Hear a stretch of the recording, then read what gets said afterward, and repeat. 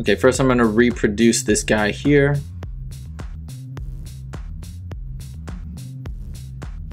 So we know that this side here is 16, this is 10, this is 5, this is 6, this is our x, and this is 4. Now, we know that because everything meets at a right angle, this total distance traveled across up top has to equal this total distance traveled down here by these two pieces. And it makes sense, right? That's what indeed is occurring. We've got a 6 and a 4. Add those up and we get 10, which is what we have up top. The same thing is true here. We've got 16 going all the way down. Here we've got an unknown value plus a 5 going up top. Well, since this 5 and this x combined need to equal this 16, we know that 5 plus x equals 16. We can therefore figure out that by subtracting 5 from both sides, we can figure out that x equals 11.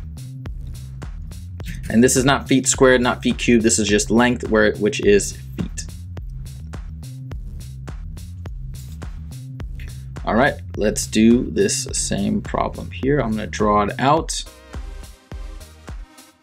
So here's my x, here's my 16, and here's my 9, here's my 8, here's my 7, and 14. Okay, so look, we're looking at this horizontal distance across. So we know that this total horizontal distance going all the way across is 14.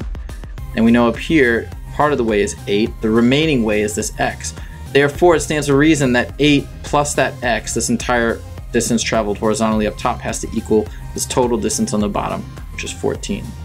Therefore, if we want to solve for x, we subtract 8 from both sides and we get x equals 6. Oh, sorry, not 16. X equals 6. 14 minus 8 is 6. And again, that's feet. It's just a unit of length.